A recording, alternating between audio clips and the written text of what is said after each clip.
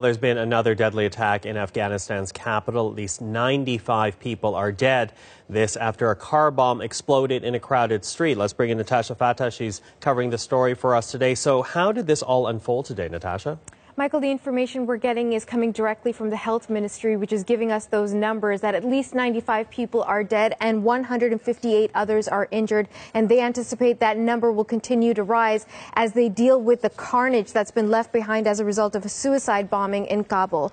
So what we understand happened is that a attacker or a group of attackers used an ambulance to get past a police checkpoint to an area that houses some very important official buildings, including embassies. What they told the police officers is that they had a patient in the ambulance and they were taking that person to hospital.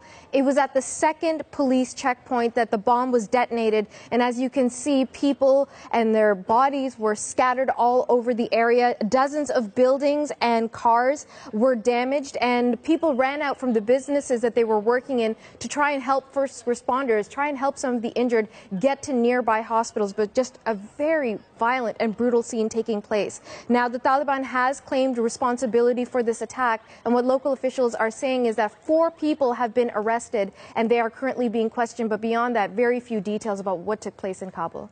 So we keep tracking that, but as we track this story, we have to point out that this is just the latest in what has been a string of deadly attacks in Afghanistan. Walk us through what we have seen in these past weeks. It's been brutal, Michael. Let's go back to just last weekend when we were reporting about the Intercontinental Hotel in Kabul, where the Taliban killed at least 22 people, including American nationals. But you're not just talking about the Taliban or the Haqqani network that we're used to discussing in Afghanistan. Now you've got ISIS in the mix. And just on Wednesday, ISIS killed 4 people when they attacked the Save the Children charity. In December, they carried out a bombing at a Shia center, which led to the death of at least 40 people.